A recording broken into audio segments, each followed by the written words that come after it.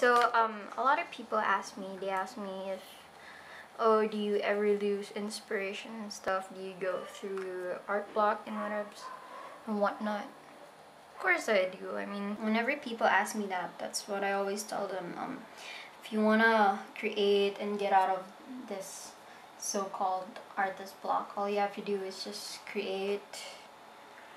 Do whatever. It doesn't have to be perfect. You just have to be in that act of simply doing it, creating, and it sends you to that state where you're unable to stop.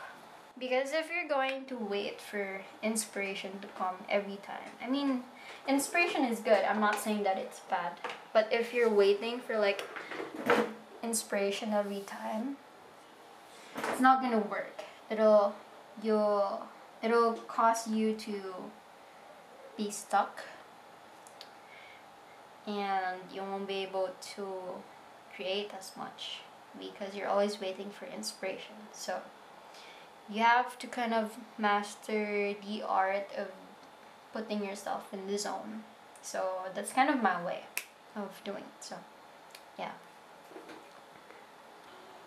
But yeah, I have to be honest, there are like days where I try that and it doesn't work. So that just means that you need to rest your mind, or your mental state isn't that stable. So you have to make it stable first. Like, go watch a movie, go out, take a walk, go drink coffee or something. Drink if you want, but in moderation.